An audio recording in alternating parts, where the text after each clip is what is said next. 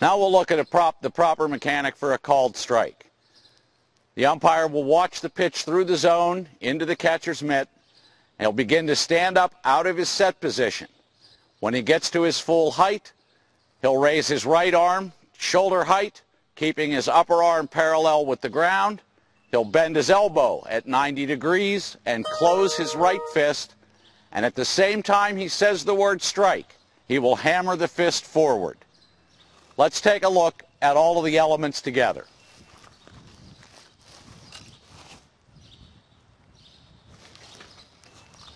Hey! The mechanic for a swinging strike is very much similar to the called strike, except there is no verbalization.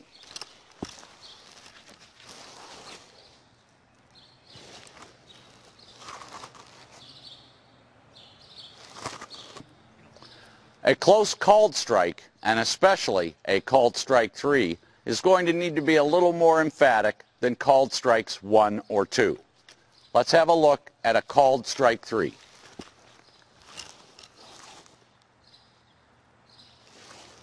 Strike 3! Notice the plate umpire has gone to a secondary mechanic. After calling the strike, he steps back